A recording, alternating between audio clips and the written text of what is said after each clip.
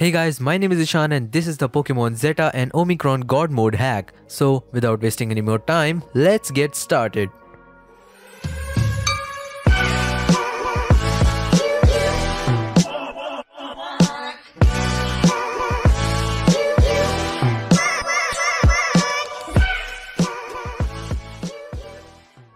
This video is divided into multiple sections which are shown on the screen right now, and I highly recommend that you don't skip the how to use God mode section because you may run into problems if you don't do it properly.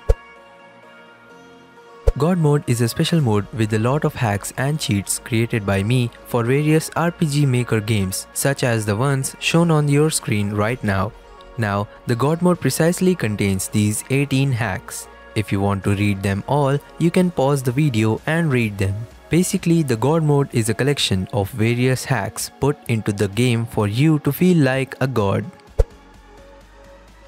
I always upload the God modes in two different links for every game I hack.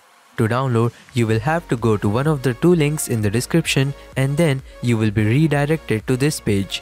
On this page, you will have to click on Get Link. Then you will have to wait for 5 seconds and then click on Get Link again, which will redirect you to the original download link. In case if you're wondering why I do this, well, it's the only way for me to earn for my hard work. So please do turn off your ad blockers before you go to these links.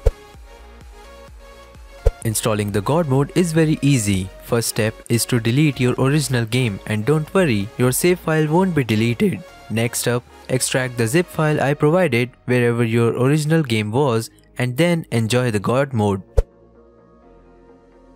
How to use the God mode? Using the God mode is pretty easy. I have added two shortcuts each for going to the special hacks map and for enabling or disabling the debug menu. First, let's talk about the hacks map. I have added a new option in the option menu of most of the games.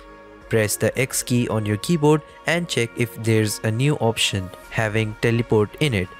Select it and you will be teleported to the hacks map.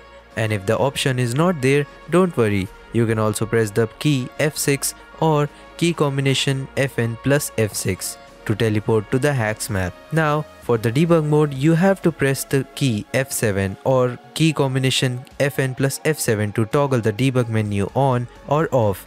And then you will have to either press the key F9 or the key combination Fn plus F9 to open the debug menu, or you can open the options menu and see if there's a new option named debug. If the option is not there, you will have to use the F9 key shortcut, and if you want to know how to use the debug menu, you can watch my special video about the same by going to the link in the description or from the card above. That's all for today, and thanks a lot for watching. If you enjoyed this video, please press that like button, share it with your friends, subscribe to my channel and press that bell icon, and I will see you in the next video.